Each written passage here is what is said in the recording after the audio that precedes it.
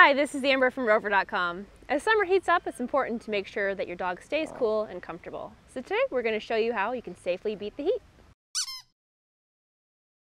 Just like you, your dog needs daily access to a lot of fresh and cool water.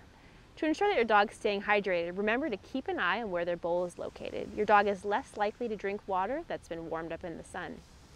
Make water extra cold on hot days by adding ice cubes to their bowl, and make sure you bring water with you on long walks, hikes, and errands. Though exercising your pet is important, you can take some steps to prevent them from overheating on walks by walking them during the cooler parts of the day, like early morning or evenings, heading home if your dog is panting excessively and can't seem to cool down, and protecting their feet from hot asphalt by walking them on grass or fitting them with booties.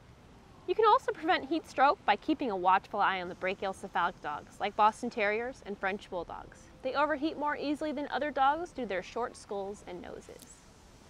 Once you get home, cooling products like mats, vests, and misters can also help your dog beat the heat. It's tempting to bring your dog with you everywhere on those nice summer days, but they should never be left alone in a car, because even on a mild day, the temperatures inside a car can rapidly climb to a deadly heat. It's illegal in some states to leave a dog in an unattended vehicle.